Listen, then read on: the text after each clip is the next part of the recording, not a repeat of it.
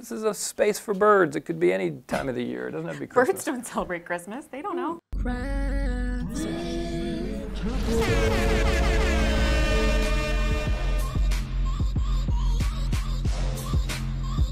Welcome to Crafting with the Dean. This is Dean Stephen Tepper. No, Craft with the Dean. Okay, we're going to do this again.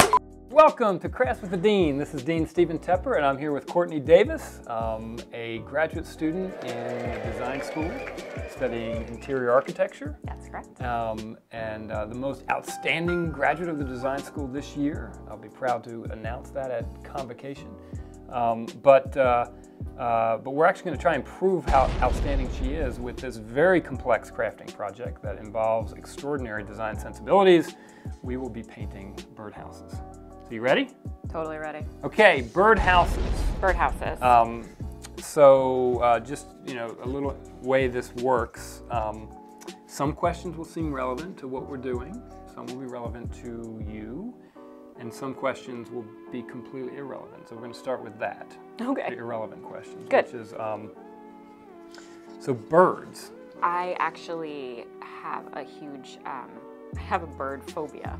A bird phobia? Yeah, mostly related to wild birds like pigeons.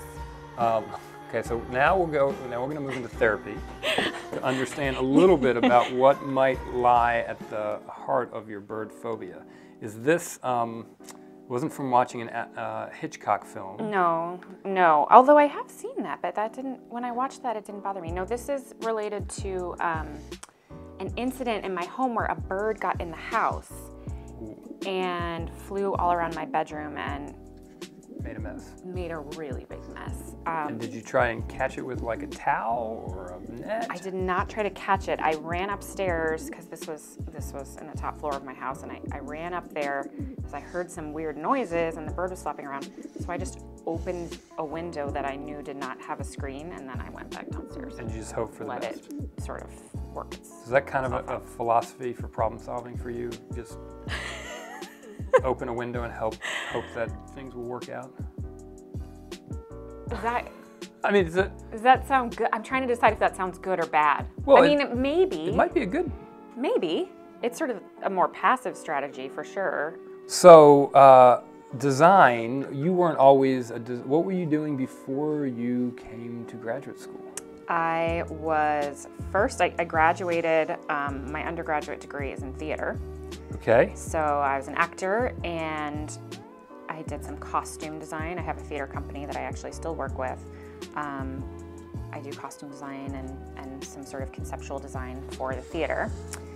And then I became a mom and I have 2 kids. So that's a design project. That is, there's a lot of systems. There's a lot of design holding that together. Okay, so design. Feels like 20 years ago, no one talked about design. We know we had designers. There were architects and interior designers and graphic designers and industrial designers, but we didn't talk about design. Right. It seems like there's been this renaissance of design. Everybody wants design. Every business school wants design thinking. Engineering wants design thinking. Companies are hiring designers to do more than just design products or images. So what is this renaissance of design? What's going on, and why should we pay attention to it? I don't know why it's necessarily come to the forefront more. Maybe people are just talking about it differently. I mean, obviously everything has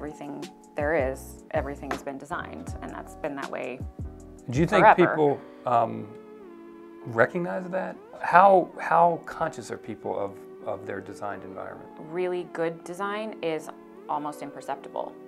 And that's kind of the point, because you're not noticing what's going wrong, or you're not noticing, oh, this is really clunky and hard to, hang in the tree or whatever. Right. I actually don't know how we're going to hang this in the tree. Because there's no hook? There's feet. Interesting. So, well, maybe it's an interesting birdhouse design. I guess it is a table birdhouse. Can't believe you're done. Oh, I'm not done. I've created a base of color, and now I'm trying to figure out. I think I want to draw a bird on the birdhouse, which is interesting because that would be like drawing a person on the side of a regular house, which I guess we do. Kind of mural art. A mural. We often think about, interior architecture working with really wealthy people.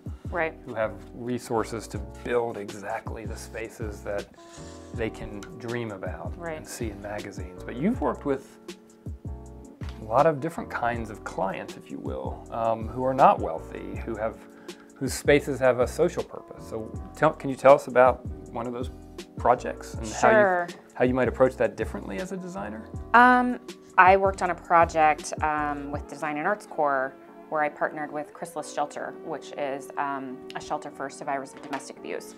And this was a space that when you walked in, it truly felt broken. There were actual broken things in the space. And I worked mostly with the shelter. I did get to meet the family that eventually moved in, but the shelter was working on getting their trauma-informed care certification. Okay. So trauma-informed care basically has a set of design principles that go along with it. So I spent a lot of time researching those design principles. What's an example of a design principle for trauma-informed care? I feel like window treatments are a really good example. So when we went into the space, there were a lot of blankets just sort of tacked over the windows.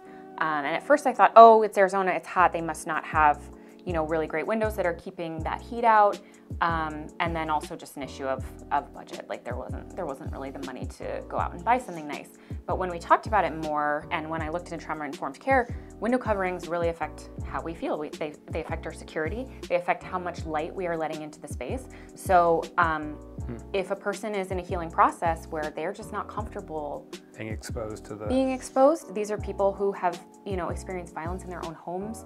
They want to sort of protect themselves by feel a little bit more nested. Exactly. So your first instinct would be, oh, let's brighten this up. Yeah, like let's have some white flowy curtains or something, something that feels really soft and gentle. But really, we had to come up with a really practical solution. So it could really close if the client really needed, like, no, I need to just shut the world out. That could happen. But it didn't always feel like a cave. That's incredibly. Just to think about that complexity, right? I mean, it's a great example of where a common assumption about a space, might be very different if you're taking into account the specific needs of a community, especially one that's gone through trauma. Right. All right, so I would like your feedback.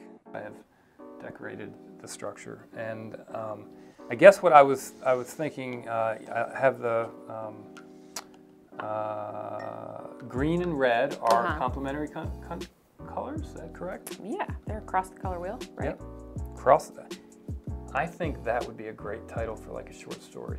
Across the color wheel. Yeah, think about that. And about like a romance between people who were perceived to be incompatible, but actually they needed each other. So that's across the color wheel. We'll work on that script. Yeah, that sounds good. Because you're a theater person, you can help me with that. I thought the details were kind of fun. Yeah. Just this little guy, this little inset. It's kind of a fun little inset. Reveal. You can imagine that maybe the whole inside is orange, or that's fantastic. Maybe not. So. Okay, so I now see an opportunity. The greatest designers are great imitators. So, well, thank you for joining. Thank you for watching.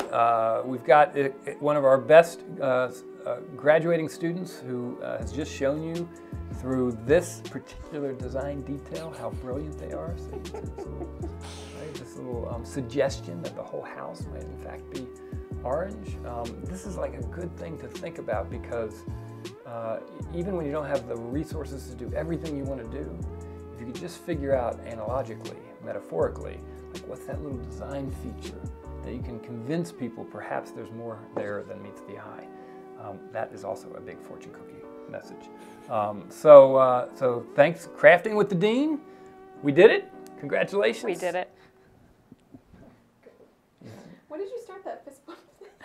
I don't know. Have we done that now a couple times in a row? Should we like pull it back? What? You guys could like pull. You could do reverse fist bump. Exploding.